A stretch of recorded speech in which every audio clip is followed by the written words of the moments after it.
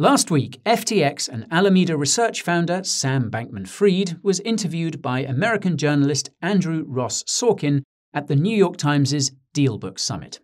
Not surprisingly, the interview raised a lot of eyebrows. This was in part because Sam should be in jail awaiting trial for his alleged crimes, not free to talk to the media, and in part because of Sam's comments about FTX and Alameda. So today I'm going to summarize what Sam said during the interview, give you my analysis of what was revealed by his comments, and tell you what they could mean for the crypto market. I'll start by clarifying that Sam appeared virtually for his interview with Andrew. It says a lot that Sam appearing physically was very much within the realms of possibility. That's just because the media, regulators, and even politicians have been so soft on him and the others involved in the FTX fraud. I mean, former Alameda CEO Caroline Ellison is apparently frolicking freely in the cafes of New York City. To add insult to injury, the video of the interview on the New York Times Events YouTube channel has the comments turned off, meaning nobody can voice their opinions about Sam. As a cherry on top, the fact that YouTube turned off dislikes mean that you can't see what the public opinion of Sam really is. Now, this might not seem like a big deal, but it really is. That's because anyone who's not familiar with cryptocurrency will watch this interview and think, wow, what a well-meaning boy who just got carried away. This is unironically what many media pundits and institutional investors have been saying since. I would go as far as to argue that this is a part of the rising censorship on social media. If you want to know who's behind this censorship and just how bad it's getting, you can check out our video about that using the link in the description. The link to Sam's interview will be down there too. Anyways, Sam's interview began with a short opening statement by Andrew. He said that the interview with Sam will be, quote, one of the most important of the entire event. Talked about how Sam went from being a billionaire to zero, lost billions of dollars of customer funds, and caused crypto to crash. Andrew also talked a bit about the contagion effects from the collapse of FTX and Alameda on other crypto companies, notably BlockFi, which recently filed for bankruptcy. I had to resist the urge to rip my hair out when Andrew asked the audience whether cryptocurrency will ever be trusted again. This is because FTX, Alameda, and BlockFi are not cryptocurrencies. They are private companies that are prone to the exact same kind of corruption that we see in the financial system every single day. The only difference is that they didn't get a bailout from the Federal Reserve when the Ponzi went belly up. After his tone-deaf introduction, Andrew introduced Sam, who appeared virtually, presumably from an undisclosed location in the Bahamas, where he continues to live as a relatively free man. Andrew thanked Sam for joining and got straight to the point. What the hell happened to FTX and Alameda? Sam said that he made, quote, a lot of mistakes, that he, quote, didn't ever try and commit fraud, that he's shocked at what happened, and that he wishes he could have done things differently. There's already a lot to unpack here, but I'll keep it short for the sake of time. The most important point from Sam's explanation here is him specifying that it wasn't his intention to commit fraud. This is important because intent is ultimately what determines how harshly you're treated in court when you commit a crime. If you didn't intend to do something, the sentence is lighter. Sam definitely has his eyes on a future trial defense. Now, Andrew's second question started with him reading part of an email he received from someone who lost their life savings on FTX. He then turned to Sam and asked him what he has to say to all the people who are in a similar position. Sam started by saying that he's deeply sorry in the least genuine way possible. He went on to explain that he believes FTX US is fully solvent and tried to explain what exactly happened to FTX and Alameda. I say that he tried to explain because his explanation didn't really make much sense to me. It was something along the lines of Alameda having a large leverage position on FTX, which continued to increase as the crypto market continued to crash. Sam claims that Alameda's position got so large that FTX couldn't liquidate its collateral, and this is what forced the exchange to file for bankruptcy. Now, this is actually consistent with the idea that Alameda was using FTX's FTT token as collateral for loans. If you watched our video explaining FTX's collapse, you'll know that FTT wasn't very liquid, meaning that its actual market cap was much smaller than what it appeared to be, leading to the issue Sam described. The problem is that Sam's explanation of FTX's collapse didn't explain how upwards of $10 billion of user funds disappeared. This ties into Andrew's third question, which is where Alameda got all the money it was using for leverage trading. He asked Sam whether this money came from FTX users. Andrew added that FTX's terms and conditions clearly state that customer funds are not commingled, i.e. not used by FTX or its affiliates in any way. Sam's response was revealing because the first thing he said was that there are other parts to the terms of service which essentially allow for commingling to take place. Sam seemed to imply that any activities related to borrowing and lending or leverage trading on FTX were not subject to the same rules.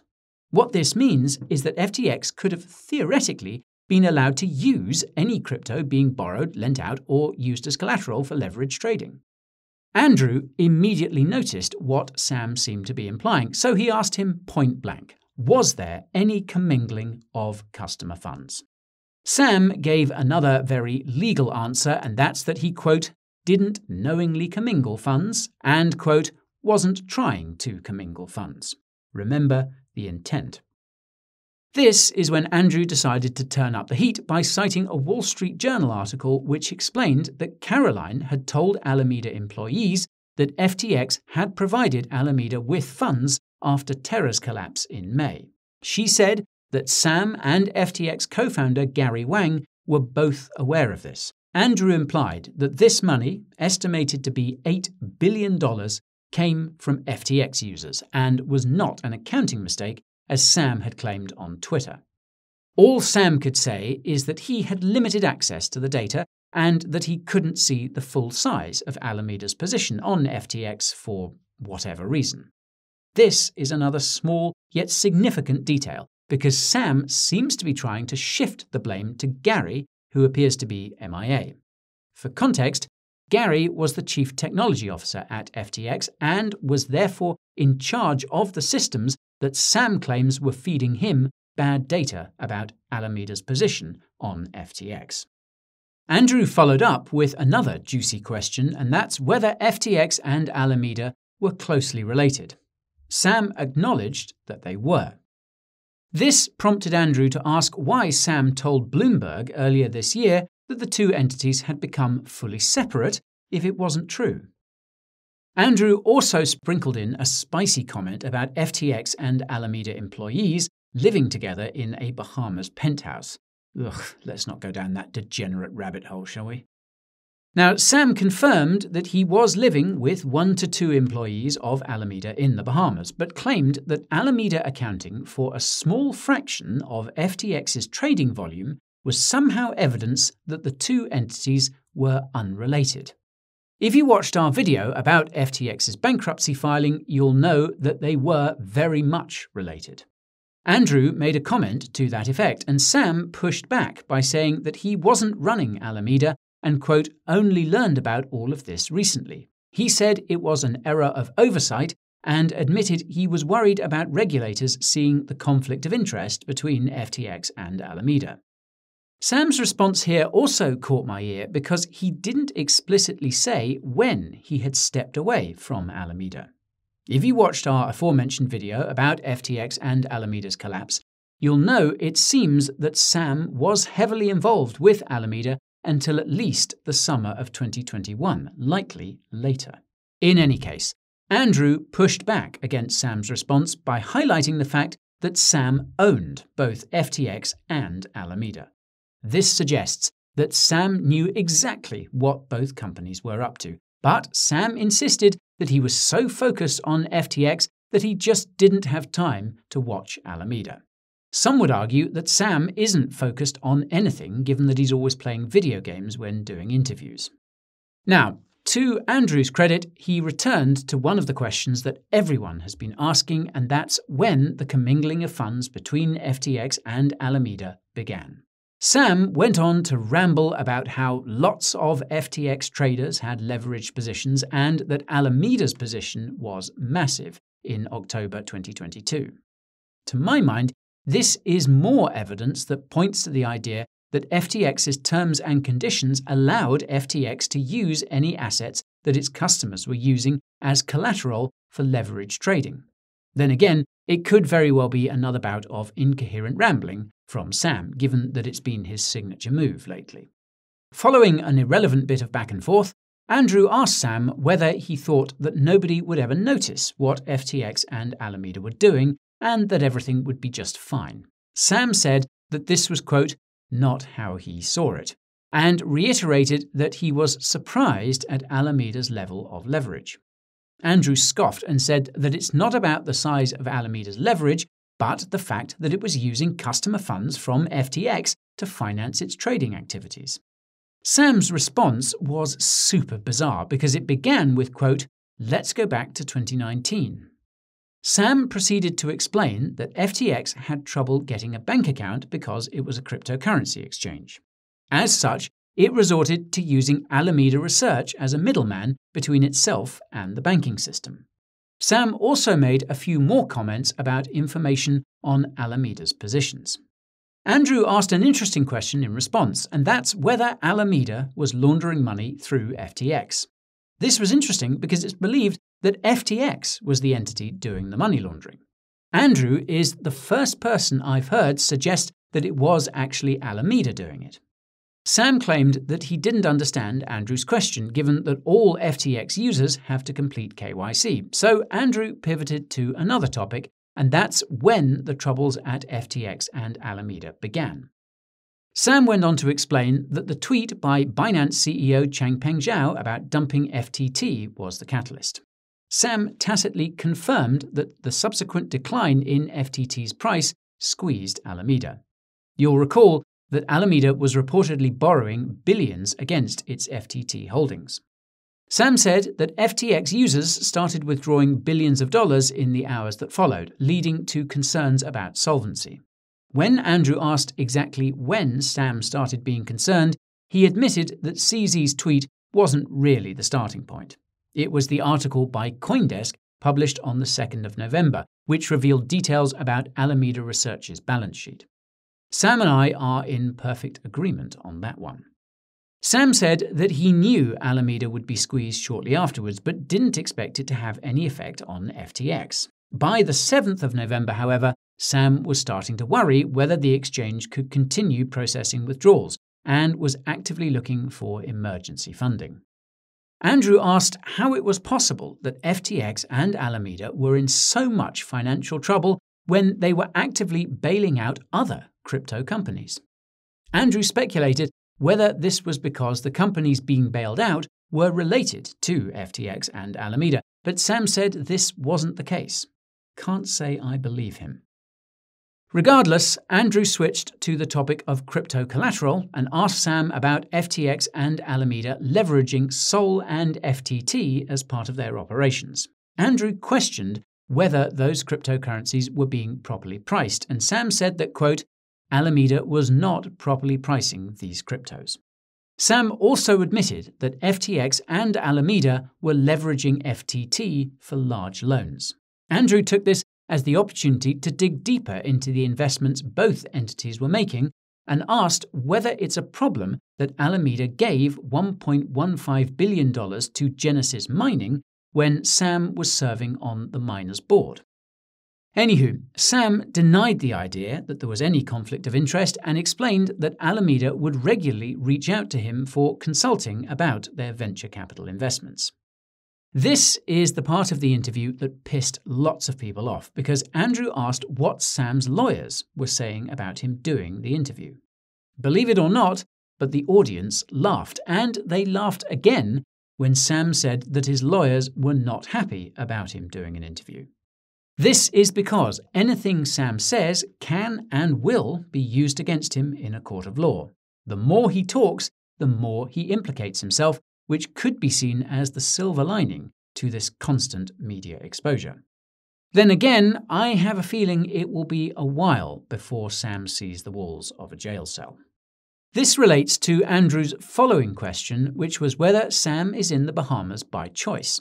Sam seems to have dodged the question, because he said that he just moved to the Bahamas 1 year ago and is, quote, looking to be helpful in FTX and Alameda's bankruptcy process. Andrew's follow-up question made my jaw drop. He asked Sam whether he would be able to travel, and Sam said, quote, I think I could, yes. Andrew asked if Sam had thought about coming to the US, and Sam said he probably will come to testify to US politicians on the 13th of December. Andrew asked another question that many of us were wondering, and that's whether Sam is concerned about any criminal liability.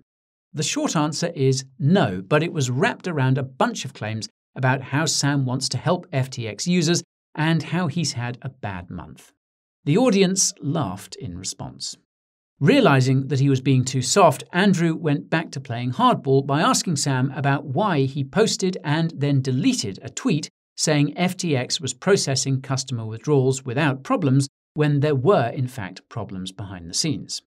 TLDR, Sam wasn't sure what to say. Sam's response to Andrew's question about the $500 million hack of FTX was equally concerning because he seemed to suggest that it wasn't a hack at all. It was authorities in the United States and the Bahamas seizing FTX's assets, which doesn't make any sense given what's happened to the crypto since. Andrew then asked Sam whether he assisted Bahamian authorities to supposedly seize these assets. Sam said, quote, I can't give specifics, and that the Bahamian authorities had already taken steps to, quote, protect user funds well before FTX had filed for bankruptcy. Make of that what you will. Now, Sam went on to repeat that FTX US should be fully solvent in response to another question from Andrew before being hit with another juicy query. This was about a $2.5 billion loan that Alameda had made to Digital Currency Group in August. Note that DCG is one of the largest companies in all of crypto. Naturally, Andrew wanted to know where this massive sum of money came from. Now, if I understand correctly, Sam said that it wasn't a loan. Alameda was just paying back money it owed to Genesis Global, a subsidiary of DCG, which is dangerously close to bankruptcy and has possibly filed for it already. More about that in the description. Anyhow, Andrew's next line of questioning was especially spicy because he asked Sam about leaked Twitter DMs with a Vox journalist where Sam admits that all the progressive policies FTX and Alameda were espousing were just virtue signaling to secure more funding from ESG-obsessed investors. If you've seen the Twitter DMs Andrew referred to, you'll know they're a lot more damning than he made them sound. Sam literally said, "F*** the regulators," and said that ESG was a scam. Many in the crypto community were actually annoyed at Andrew's omissions here, notably Eric Voorhees. Now, I hate to say this, but Sam has a point about ESG, at least. You can find out why using the link in the description. Now, Sam then admitted that what FTX and Alameda were saying was mostly for show, but he insisted that he was intent on improving the world. He just wanted to play by the rules of the game to make money. Andrew asked whether playing the game included donating to politicians and lobbying regulators. Amazingly, Sam admitted that this was more or less true, but that FTX US had jumped through all the right hoops as they were supposed to do. Andrew couldn't resist asking about yet another thing we're all wondering about, and that's the extent and intentions of Sam's political donations. I kid you not, Sam said that most of his donations to politicians had to do with pandemic prevention. Now, pardon my French, but this is bullshit. Sam admitted in a 2021 Vox interview that his political donations were made in order to buy influence. Heck, he even said he would donate $1 billion to stop Trump from winning in 2024.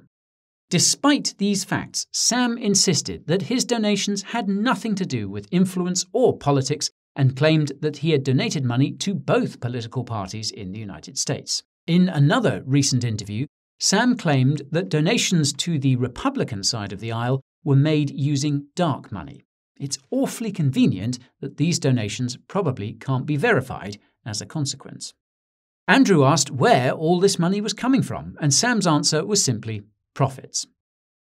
Andrew asked Sam whether he was buying his way into favourable regulations.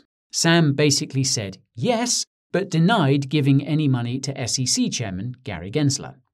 Surprisingly, Andrew then asked Sam about whether he was trying to buy influence at mainstream media outlets such as the New York Times.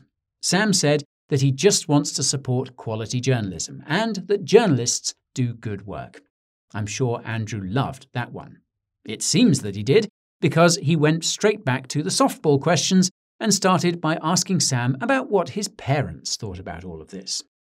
Sam's response suggested his parents are supportive, which makes sense given that FTX was allegedly buying properties in the Bahamas for them. This is what Andrew asked about next, and Sam literally said, quote, "I'm not sure how that happened." I mean, what?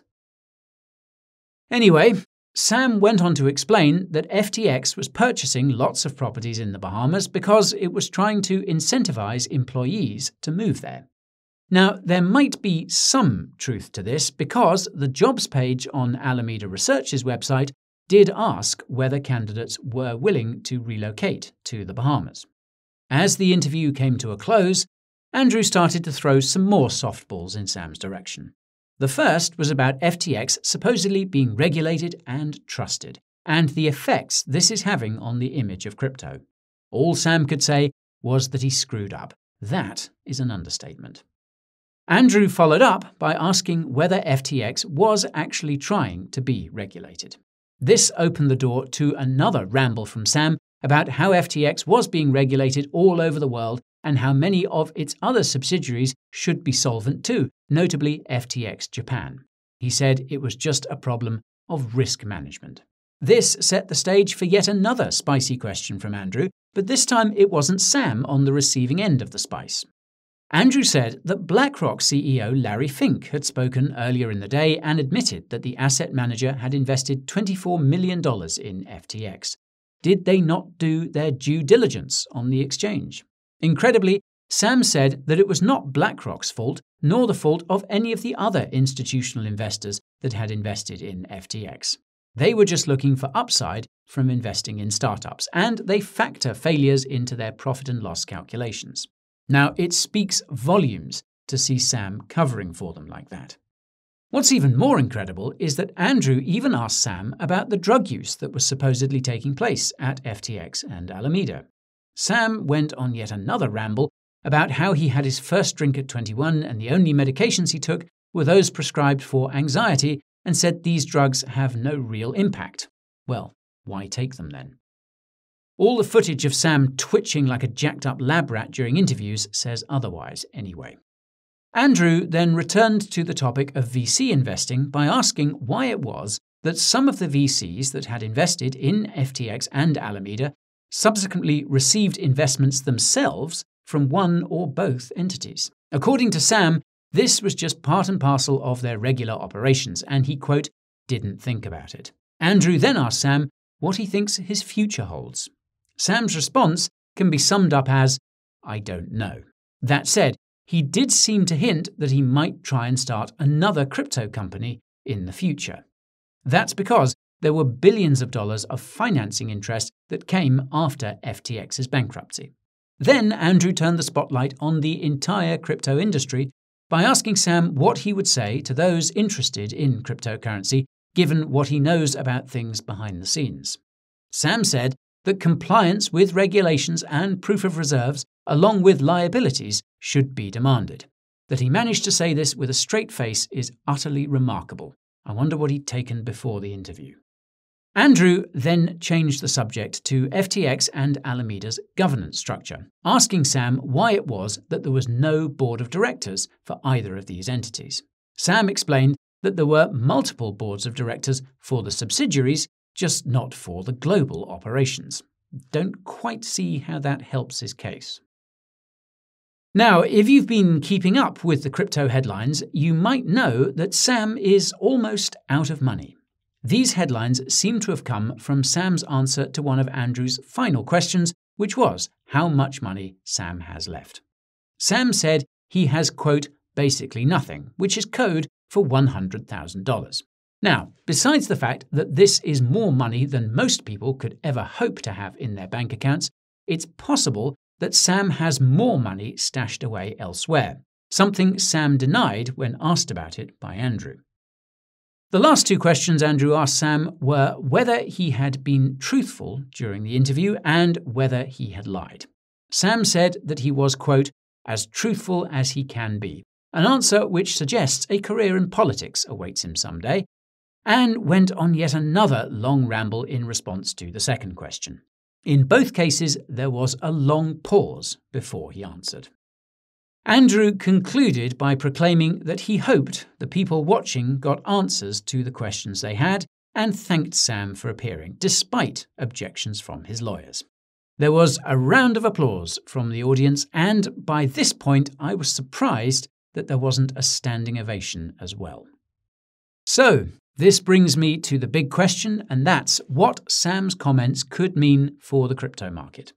Now, call me crazy, but I swear this guy is actively trying to undermine the crypto industry with his antics. He knows the stuff he says in these interviews is not true, but he says it anyway. It makes no sense. Now, to be fair, it's possible that Sam's brain has been blown out by weeks of sleeplessness and lots of prescription pills. It's also possible that Sam has been this crazy all along and just nobody noticed. I find this extremely hard to believe, however, and that's thanks to one of my colleagues here at the Coin Bureau. Our head of research had Sam on for a discussion about DeFi back in late 2020, and he insists that Sam isn't stupid. Logically then, it means that Sam is being malicious, and that begs the question of what the endgame of this maliciousness is. In my opinion, it's to do damage, further damage that is, to the crypto industry. After all, Sam was never really on the side of cryptocurrency. He was always closely connected to Wall Street and promoted cryptocurrencies that are extremely centralized and funded by the same institutions that backed FTX and Alameda. He was even lobbying for regulations to restrict DeFi. Now that both his companies have collapsed, the only thing Sam can really do is drag down as many people as he can with him. I suspect this is why Sam isn't already behind bars. He probably has lots of information about powerful individuals and institutions in cryptocurrency. Then again, it's likely that he's not the only one at FTX and Alameda who had access to this exclusive information. It's likely that Gary Wang also had access to the same information, and it's possible Caroline and Sam Trabucco, the former co-CEO of Alameda Research, also knew the score. This would explain why Gary isn't already sitting in a prison cell and why Caroline is now running around New York City buying coffee. They've probably handed over lots of valuable information to the authorities already, information that Sam was hoping he could use for the same immunity. It's possible that they've even promised to testify against Sam, which would leave him as a lone wolf, so to speak. It would certainly explain why Sam seems to be not so subtly laying the blame for FTX's collapse at the feet of his friend and his former girlfriend.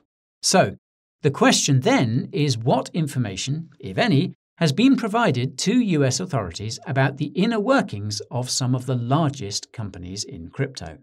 We could find out very soon, and my bet is that there is lots of information about Tether, given that Alameda was the largest recipient of all the USDT ever printed. Make no mistake, any significant move against Tether by US regulators would do serious damage to the crypto market. I personally find it unlikely, given how much government debt is backing USDT, but if the last year has shown us anything, it's that the most unlikely scenarios have often turned into reality.